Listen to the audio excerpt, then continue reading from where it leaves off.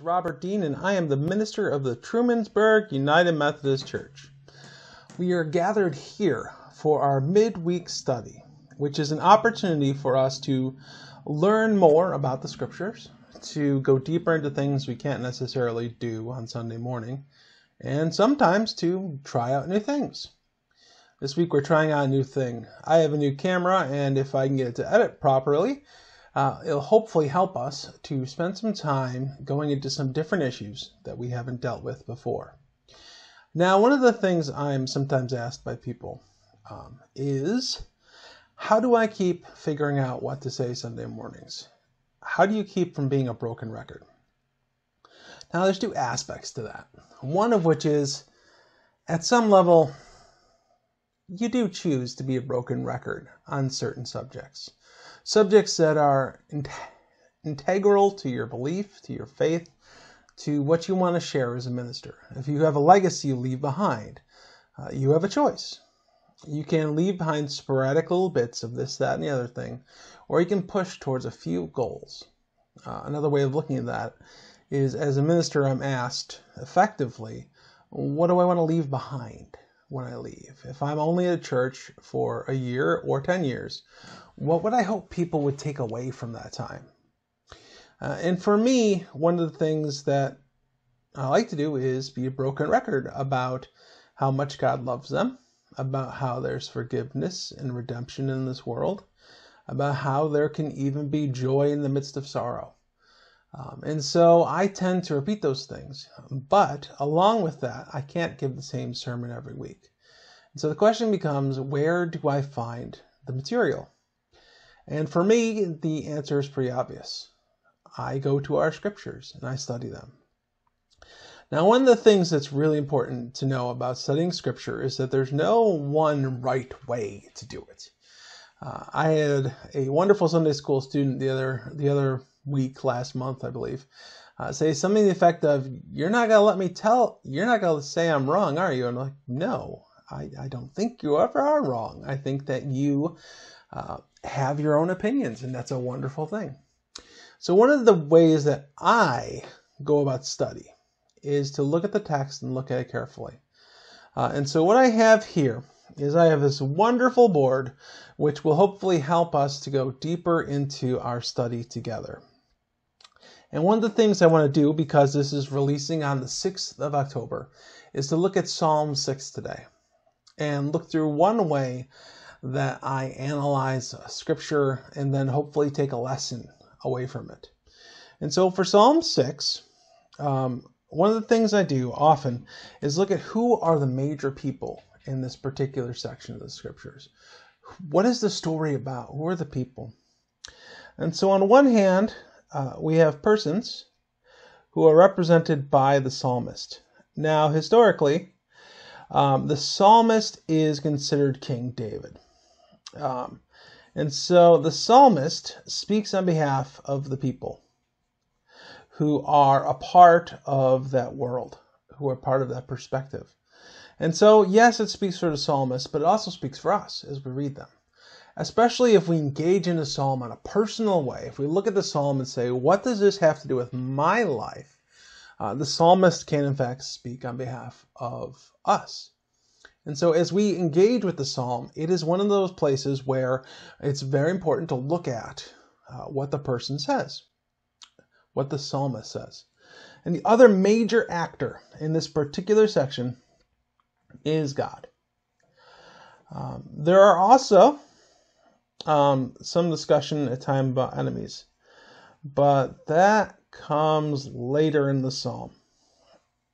So one of the things I do is I often write down descriptive words that come about as we look at the story of this person whom we are studying.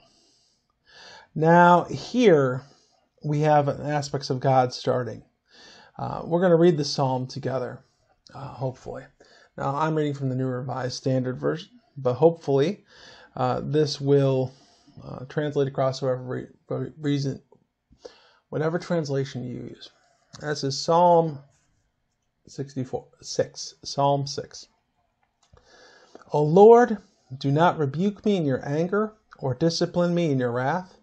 Be gracious to me, O Lord, for I am languishing. O Lord, heal me, for my bones are shaking with terror. My soul is also struck with terror. While you, O Lord? How long? Turn, O Lord, save my life. Deliver me for the sake of your steadfast love, for in death there is no remembrance of you. In Sheol, who can give you praise? I am weary with my moaning. Every night I flood my bed with tears. I drench my couch with my weeping. My eyes waste away because of grief. They grow weak because of all my foes. Depart from me, all you workers of evil, for the Lord has heard the sound of my weeping. The Lord has heard my supplication. The Lord accepts my prayer. All my enemies shall be ashamed and struck with terror. They shall turn back, and in a moment be put to shame. So again, we have the person who is writing this, the persons, in our perspective, as people who are reading along. There is God, and there are enemies. The enemies come in the last few verses. But from the very beginning, O Lord, do not rebuke me in your anger or discipline me in your wrath. So when we look at God, we see it's someone who might be angry. And that is a theme that happens often in the scriptures. We also might see someone who disciplines.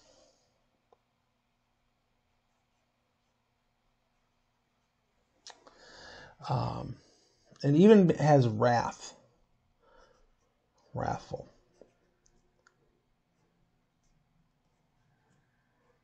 Now those are strong words. But there's another side to this, because in addition to this anger, this disciplinary nature, this wrathful nature, there's also a sense at which God is seen as gracious.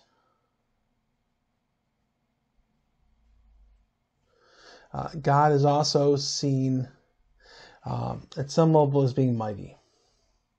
Now we will come back to that, but I get that out of the fact that our person is dealing with very specific issues and is turning to God for help. One does not turn to someone who cannot help for help. So what is our person going through? Our psalmist, ourself, as we connect with it, we have words of languishing.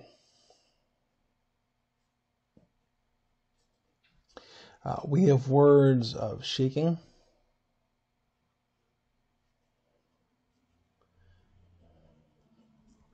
We have words like terror. And that comes back later. So we're going to underline that. So in the midst of all of this anger, this disciplinary, this wrathful, this gracious and mighty God, there is a difference between the two parties.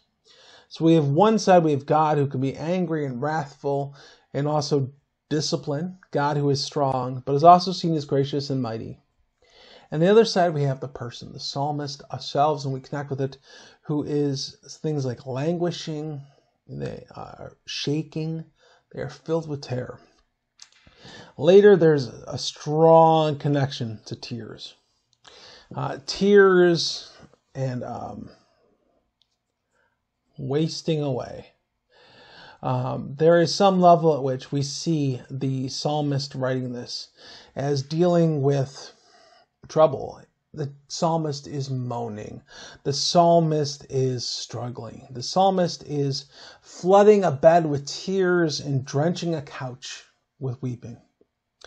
And that's strange, because what we have here is someone who has no power, who is weak, who is sad, who's grief-filled, who is terrorized. And we have this God who is strong. And we see the one reaching out to the other. And that may not be weird, but it's sometimes easy to forget that people who are going through situations often turn to those they need help from. In our culture, it's often very difficult to understand what it means to have very little. A lot of us, especially those of us who would be on YouTube watching a video, have more than enough to survive on. We have food, we have maybe computers or a phone or some form of technology to watch this video. The idea of being in a place where fiscally we languish, we shake with terror, that we waste away, can be a bit hard for us. especially since our enemies these days usually aren't violent in nature, at least on a day-to-day basis, at least in this particular perspective. We have people who are proud.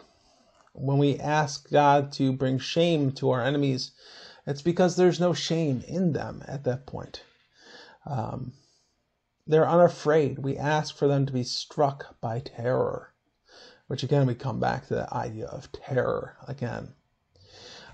We have people who need to turn back because they are right there. They are approaching. And that's the difficult thing here, is that there are two primary parties in this psalm. There's the person writing, the psalmist, and there is God. And then there's this other party that's coming, these enemies that are proud, they're unafraid, they're right in front. When the NRSV connected this to a situation, they called it a prayer for recovery from grave illness. And you can kind of see how that comes across. There's languishing, there are tears, there's wasting away, there's words that really connect with the medical side of things. This person is truly suffering. But when it comes to the end, what we find is someone who is calling out to God for help, who is connecting to these aspects of God in their own personal relationship, and asking for help, for they are afraid their enemies are coming. They are right there. They need to depart from the psalmist because they're right in front of them. They're working evil. They're doing difficult, painful things. And so we have here a psalmist who has a purpose. The purpose is what? Well, I think first, the psalmist needs help. Why would a psalmist need help? What is the possible need they have? And the reality is we see a psalmist, the person facing a situation where they have enemies who are right in front of them, who are unafraid. They find themselves waking up in tears, falling asleep in tears, wasting away, languishing, sorrowful. And they need help. And so they're calling out for help. And two, and we'll come back to this, it's a continuation of faith. That they are calling out to God for help. And this is not the first time that they've needed help. This isn't maybe the first time they've even sung this song if they're a psalmist. Perhaps they've sung this song day after day after day. And that can be very challenging.